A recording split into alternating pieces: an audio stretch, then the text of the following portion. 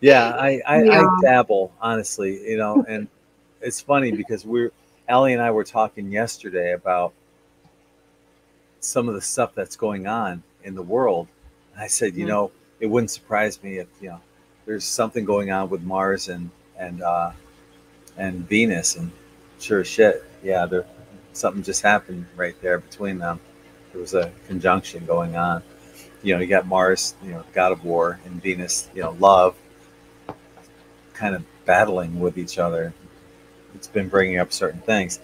Another thing that fascinates me is the whole Pluto and Capricorn thing, because that's gone on since 2008. It ends in 2023, and it's bringing this truth vibration that's shining the light on everything that's dark. So we're going to continue seeing more truth coming out until the end of next year.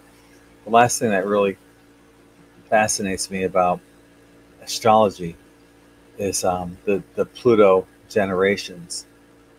Allie and I are both in the Pluto and Virgo generation. The generation before us was the Pluto and Leo generation. They were the hippies. They were the people that, if it weren't for them holding the light for the rest of us, I don't know if any of us would be in this genre right now. They were the ones that were doing the harmonic convergence when in 1987 I was playing lead guitar in a hard rock band. The harmonic convergence was the last thing I wanted to think about at that point. What So is that? therefore, I'm sorry, I don't know what that is. oh, that was one of the things. I think Jose Arguelles was one of the founders of it. But it was this alignment apparently back in '87 where all these people put all this love and positive energy together, and it was a global celebration basically.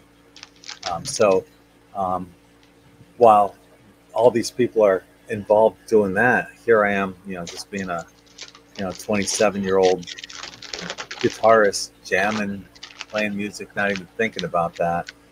But these people were holding that energy for the rest of us to come around, even for those like Christina, who wasn't even born yet at that point.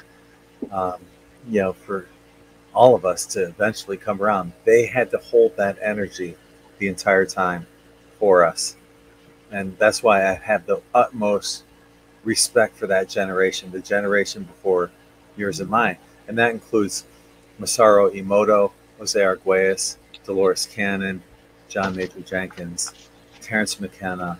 I mean, the list goes on. Barbara Marciniak. The list goes on and on of all these Pluto and Leo generation I don't know any of those names. Isn't it personalities. funny? But Because obviously, they were all huge in holding that energy for us. Yeah, you don't have to. They did I the work feel for them. us. I feel them,